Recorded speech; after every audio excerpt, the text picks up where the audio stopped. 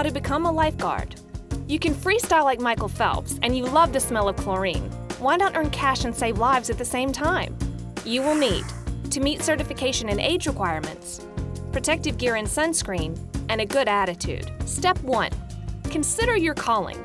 If you're a strong swimmer, this may be the perfect gig for you. But if your best stroke is the dog paddle, it's time to rethink. Step 2. Be a people person.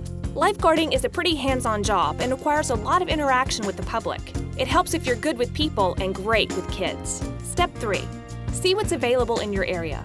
Contact your local facilities department to inquire about jobs at public pools and your local parks department for jobs at beaches. Each facility has its own water safety requirements, so be sure to investigate what credentials you'll need. Consult aquaticscareers.com, lifeguardingjobs.com, craigslist.com, and online job sites for listings. Step 4. Get the proper certification. Each certification course has its own special age requirements, training procedures, and course fees, and it's generally harder to patrol the beach than police the pool. Lifeguard certification courses are offered through the American Red Cross, the YMCA, the United States Life-Saving Association, and Jeff Ellis and Associates. Step 5. Choose the positions you want to apply for based on pay, location, convenience, size of facility, and how many guards they're looking for. Then thoroughly complete and submit your applications in a timely manner. Step 6.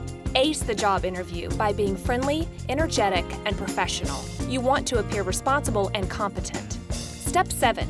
Once you land your dream job, you'll need to stay in shape. Hit the gym, do your laps, and stick with a healthy diet. Step 8.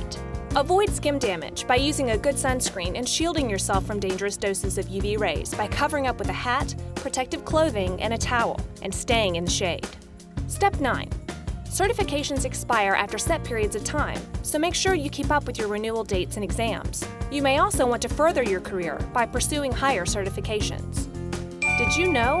The oldest lifeguard on record is 88-year-old Haywood Stewart.